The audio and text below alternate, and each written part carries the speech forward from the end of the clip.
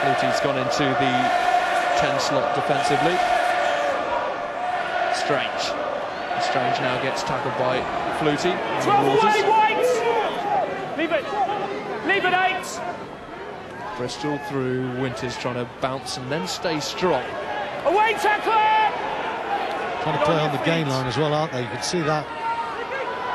It's got nice pass, beautiful! The two Arscott brothers combining, and now Bristol reply. Oh yes! Wonderful score there, because Bristol were not playing deep behind the gain line. They were in the Wasp faces. Luke Arscott really flat on there, and Tom Arscott, an impressive young player, picks a late line to just cut the Wasp defence to pieces. Just fragmented. This is a really good score.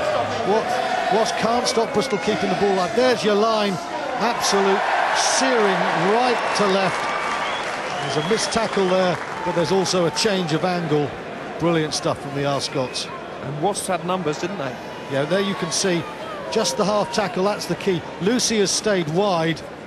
He's beaten, and one has to say Mark van Gisbergen, a pivotal part in the try with his give and take. He's guilty there because he should have gone lower. Scrum half, Blowers. So experienced. Picks. And now pops. Ooh, Rees was so quickly onto that. And possession turned over. What a place to turn over a ball against Ross. It's what you mustn't do. Flutie goes into the fly half. Big tackle coming in from Winters, but Flutie is a ball of energy. Turnover from Bristol. And Blowers is there to make amends. Strange says, right, let's go. Van Gisbergen going back. And it's looking good for Bristol. Really good. What an error from Van Gisbergen.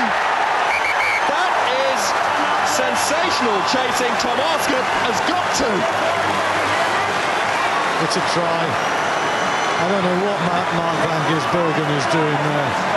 But again, Ross had the turnover. They gave the turnover. You know, if you've got to give a man credit for this, it's Andrew Blowers' turnover, and Jason Strange on the short side, not content to clear his line, but to say, let's run this. And again, Arscott's pace and ability. The referee wants confirmation, though, so he is going to the television match official, Jeff Warren, just to check that it was indeed a touchdown that Tom Arscott is celebrating. Well, that'll do. Let's try. Andrew Small's right to check, but that is a try. I mean, that's all you need.